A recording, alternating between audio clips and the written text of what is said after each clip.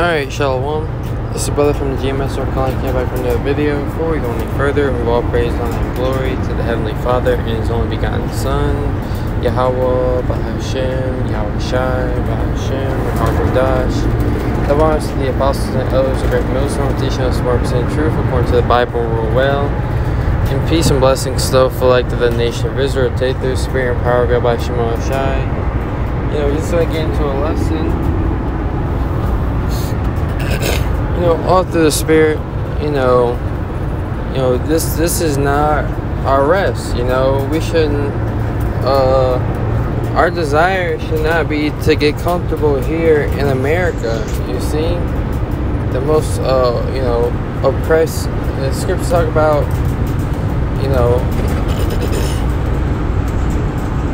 that this place is all full of lies and robbery. The parade depart not. Which we can start. We'll get Nahum 1 and 3. It says, "Woe to the bloody city! It is all full of lies and robbery. The prey departeth not." So the Lord said, "Woe to the bloody city!" The bloody city being America. Because this place has it has been greatly polluted with the blood of the Israelites. You see, rape, robbery, and murder. Has been done to the so-called Negroes, Latinos, and Native Americans. So how can you even, how can you even begin to call this place your rest? You see, how can you even want to get comfortable here? You see, you should be seeking justice from Yahweh by Shema Shai for Him to avenge you of your adversaries. In order for you to do that, you gotta be crying out to Him. This is Nahum 3 and 1. It says, "Woe to the bloody city! It is all full of lies and robbery." This place is full of lies. You see, the whole inception of America was based on lies. You see, here it is. The so-called white man Esau, Edom, according to the Bible, signed all these peace treaties. When they came over here and then broke with the so-called Native Americans. What they do? They end up breaking every single one of them. So how is it in this day, 2020, all of a sudden, by you going to vote for Donald Trump or Joe Biden, that they're going to make good on their plans to help you out? You see? It says, "Woe to the bloody city! It is all full of lies and robbery.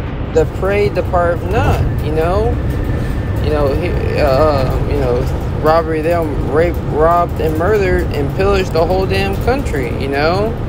Where they still got so-called Mexicans over there in those concentration camps over there on the border, but that's just been pushed under the rug with this whole COVID-19 thing. You see, you still got Jake getting shot down in the streets, hands up, don't shoot.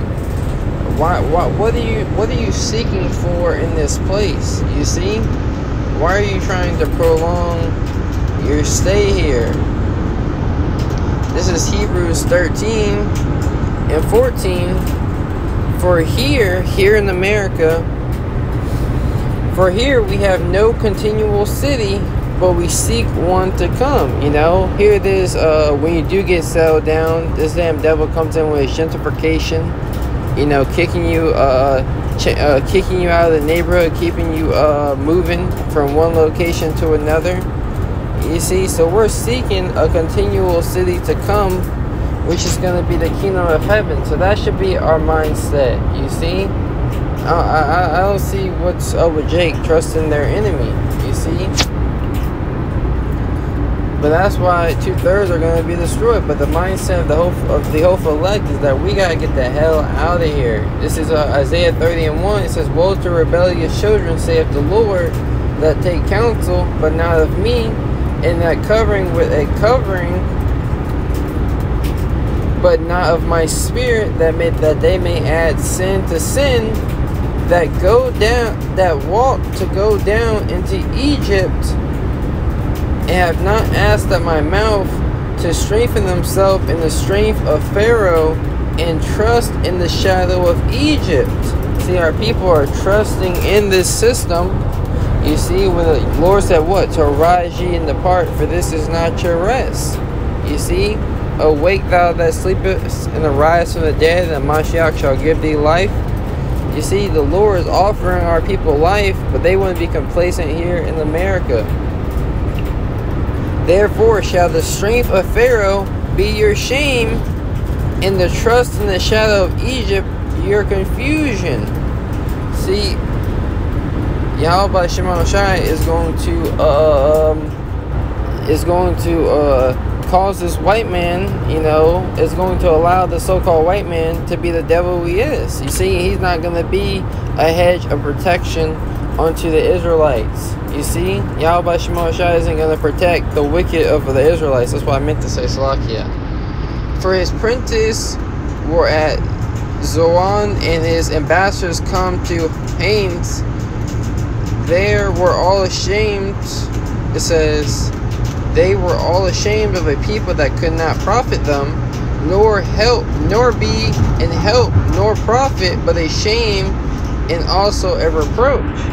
So like it tells you here in Lamentations, let's get this. Lamentations 4:17. As for us, our eyes has yet failed for our vain help. See, going down to Egypt, aka also known as America, the place where we will serve other gods, in the land of our captivity,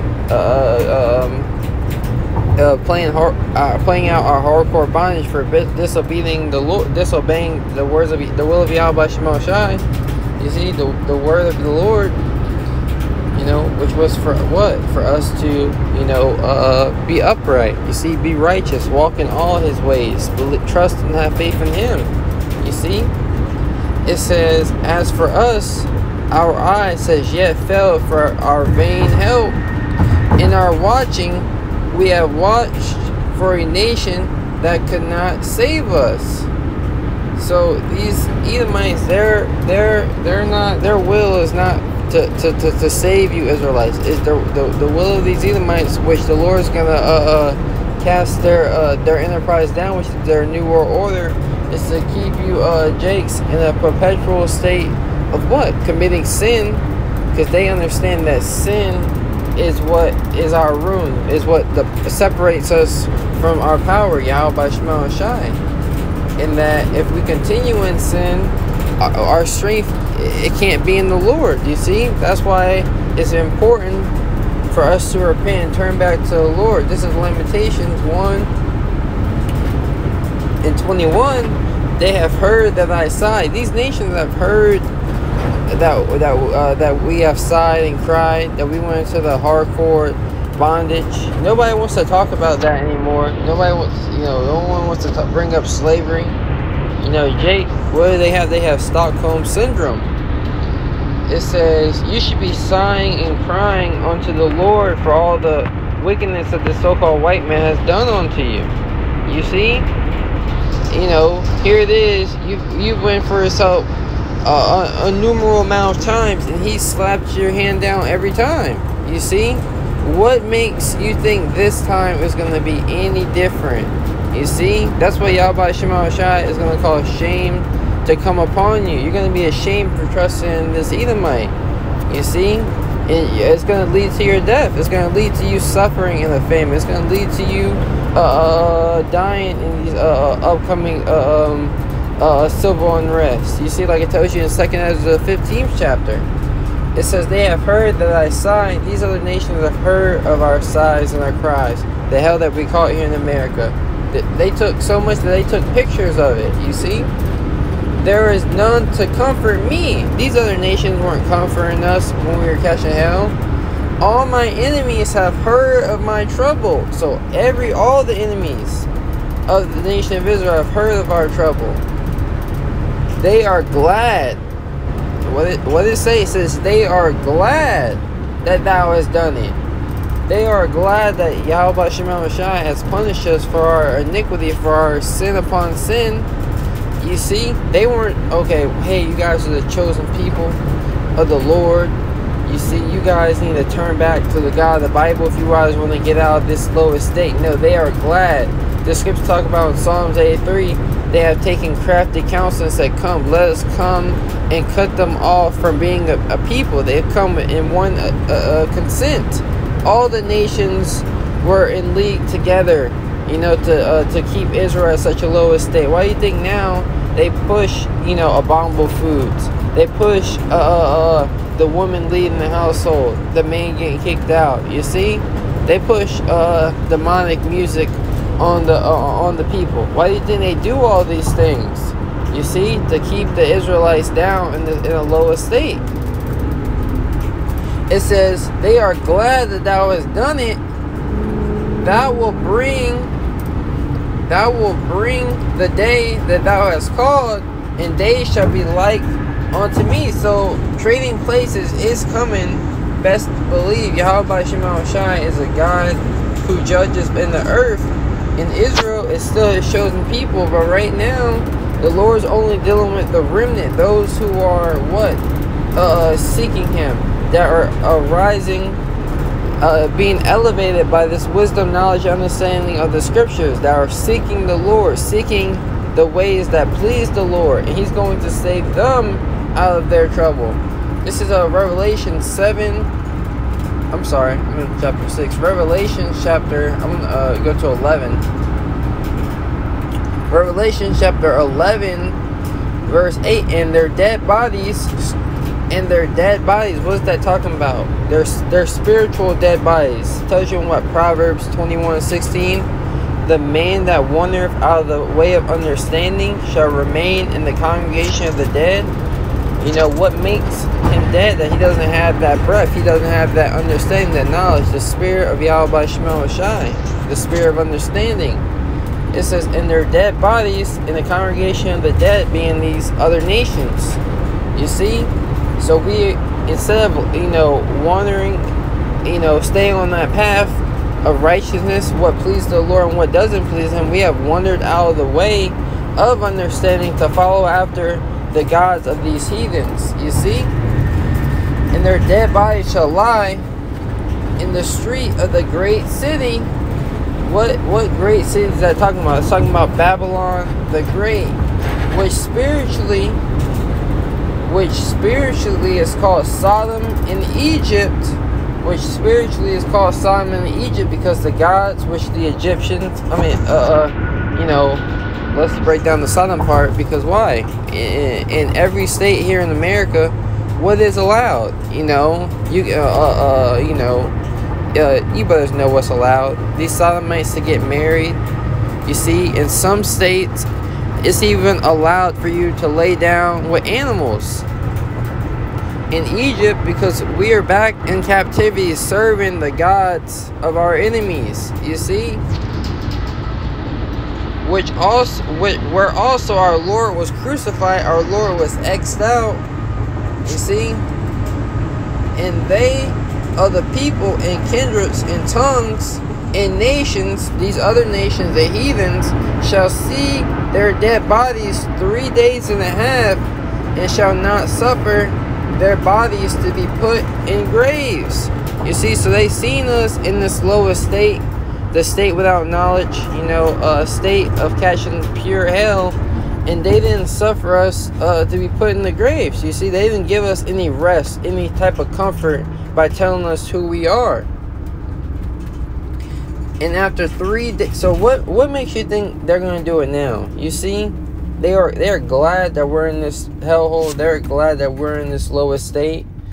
But hey, we're supposed to be repenting to Yahweh Shema Shai. We're supposed to be seeking the Lord. Verse 11, and after 3 days and a half, the spirit of life from the Most High entered into them, and they stood upon their feet. You know, we got this knowledge back. We found out who we are. You know, we got this wisdom, knowledge, understanding. You know, spirit of life has entered into us. You know, we know what we need to do to achieve salvation now. Listen to this part. It says, and after 3 days and a half, you know, roughly 350 years, you know, from the late 1960s to the early, from the late 1620 to roughly 1970, being 350 years. It says, and after 3 days and a half, the spirit of life entered into them. The Spirit of life from the Most High entered into them, and they stood upon their feet, and great fear fell upon them which saw them. So it's not like fear fell upon these elites when they saw us rising up, when as they see us rise up and continue to wake up. They weren't happy, you see, because their whole goal and mission in life has been to keep us down. Fear fell upon them. So if you want your and it said Yahweh Shema Shai intervene, and that's who we need to intervene now. We need Yahweh Shema Shai to intervene, you know, during this time of Jacob's trouble that's coming upon the earth. For this Edomite, the so-called white man, has a plan to eradicate the children of Israel from off the face of the earth, and we're gonna need a higher power to intervene. We're gonna need Yahweh Shema Shai to disappoint this devil. This is Micah 2:10. Arise ye and depart, for this is not your rest.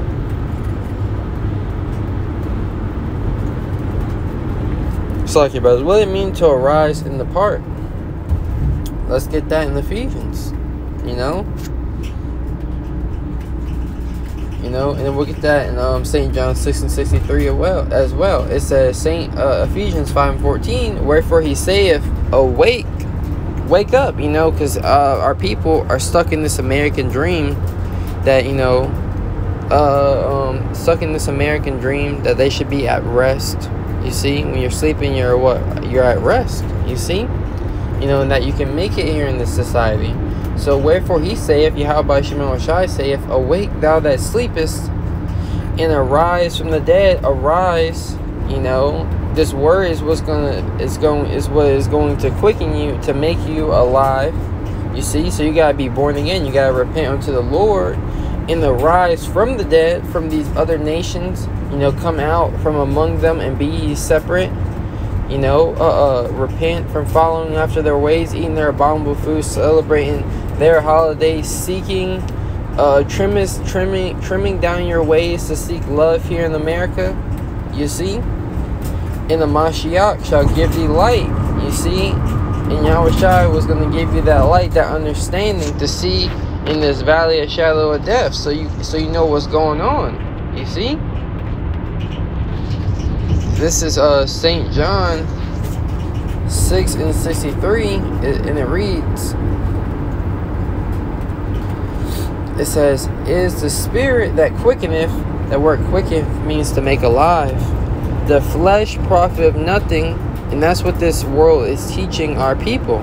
You know, Esau being a carnal man, he's teaching the world to go after your flesh, to go after your pleasures. Put YOLO, you only live once. You know, put yourself first.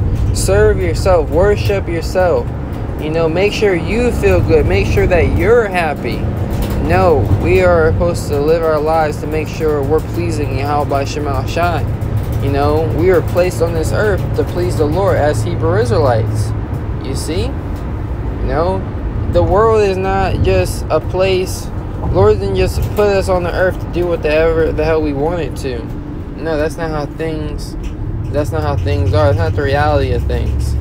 It is the spirit that quickeneth, the flesh profiteth nothing. The words I speak unto you, they are spirit and they are life. So these are the words of life. You see, so you repenting, you taking heed to Yahweh Shema Shai, you know, which ultimately will be the prophets today in these times, because that's who the Lord is speaking through.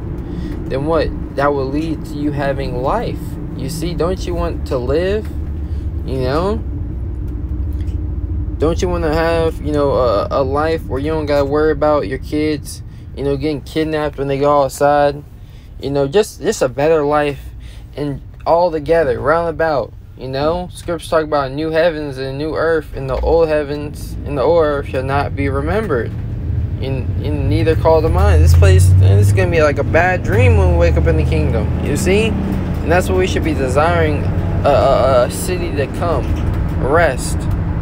But not right now, but, you know, for the ultimate rest when we get to the kingdom. It says, arise ye and depart, for this is not your rest, because it is polluted. And how is this place polluted? You know, let's get that. Let's get numbers. You know, let's get one way physically how this place is polluted. Was it Numbers 35 and 33, I believe?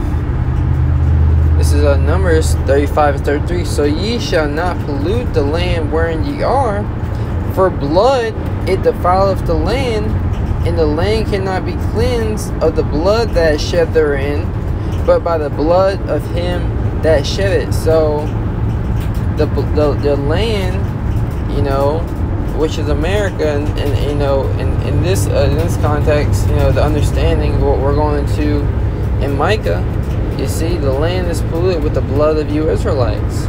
You see, and also it's polluted by what? The way of life, the way of life that they promote for you to follow. This is Proverbs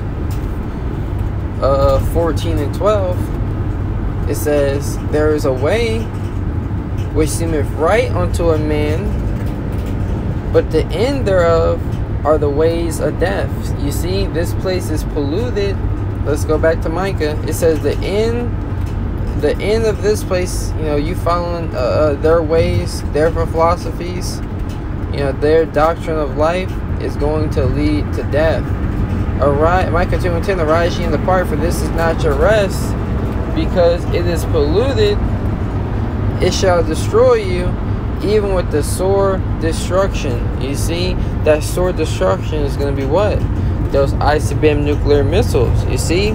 Because why? That's the judgment of Yahweh Shema Shai upon the wicked. And since our people, a majority of our people don't want to repent, 2/3 being exact, don't want to repent, turn back to the Lord, they're going to be destroyed. You see? But we do this essence for the sincere Akim, the sincere believers of Yahweh Shema Shai, that they may repent and that they may wake the hell up, you know, and realize, hey, this devil is not for us. You see, scriptures talk about what? Never trusting thy enemy. So we're not supposed to trust our oppressors. They want to keep us in the lowest state. You know, it's evident. If you had this knowledge, you would see that. You know, that's why you gotta repent, so you can and believe on Yahweh Shema Shai, so you can increase you in this knowledge and understanding. You know, come back and fear the Lord, which is the beginning of knowledge. But Lord's willing, this lesson was edifying through the spirit and power of Yahweh Shema Shai, and we'll give all praise, honor, and glory to the Heavenly Father and His only begotten Son, Yahweh, Bahashem, Yahweh Shai, Bahashem, Rakak Badash. Double honors to the apostles and elders, a great millstone, teaching us more percent truth, according to the Bible well. In peace and blessings, so for life to the nation of Israel. Next time we say, Shalom.